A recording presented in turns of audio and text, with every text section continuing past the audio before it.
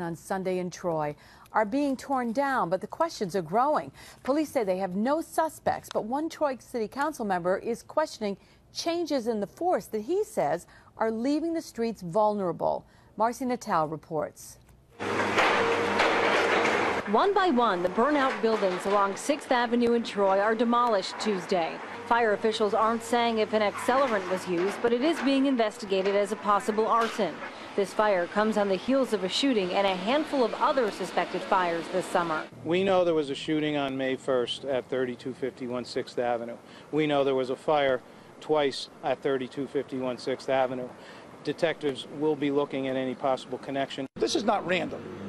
And the word on the street here, that the people I talk to, they know that it's one group up against another group. City Councilman McGrath represents the North Central neighborhood. He says if more aggressive policing were in place, such as the street crimes unit, this could have been avoided.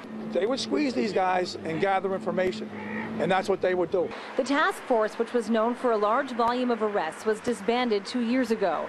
Council member Nina Nichols, who also heads up the Public Safety Committee, has been calling for more aggressive tactics, but says the task force is not the sole solution. Use directed patrols to hotspots. Back in the spring, the mayor implemented the Peace Initiative, which puts police officers right on the streets in the neighborhoods. He says he believes that's more effective than the strong-arm tactics of the street crimes unit, but he has said he'll review it. This, greet and meet and all these shaking hands, that's all fine and well, but when you have 3 houses burned down and you could have lost, several lives, then you got to stop. You really got to step up.